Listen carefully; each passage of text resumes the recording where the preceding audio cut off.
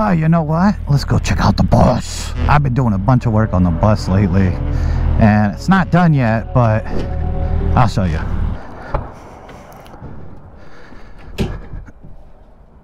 Like I said, it's not done yet, but I've been working on it, and I've been doing it myself, so I'm pretty happy with the way it's coming along.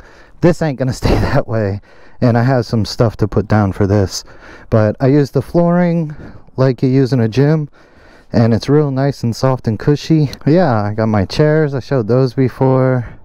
Got seat belts put in, got a little drink holder stand, carbon fiber vinyl.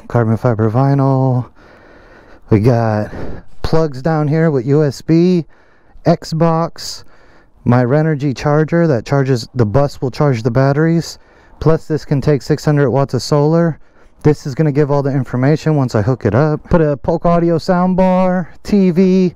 Now, these wires and stuff look like crap, I know. I got to order more of this material. So just like this is flush mounted, I'm going to do the same with the TV and speaker. I just need more material first. Queen size plush mattress, twin size mattress underneath.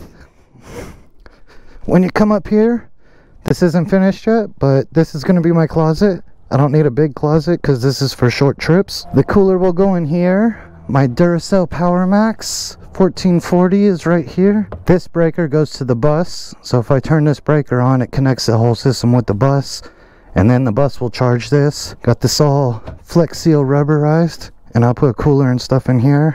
Coffee machine up here. Oh yeah, put some little shelves here just so it's not wasted space. I added a plug.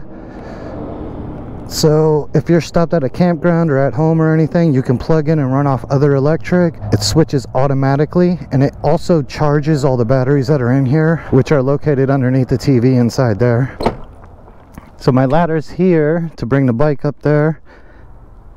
Like I said, twin size mattress. I still got to make all the flush pieces and stuff. All my batteries are back in there. And yeah, clean up here. That's about it.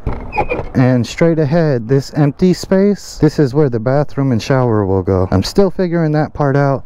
I just want to get all this finished first. One step at a time. Yeah, I'm pretty happy with it. I have 3 batteries inside here. Oh yeah, there's an Xbox here too. Just something for small trips. So there's my tour of my unfinished bus.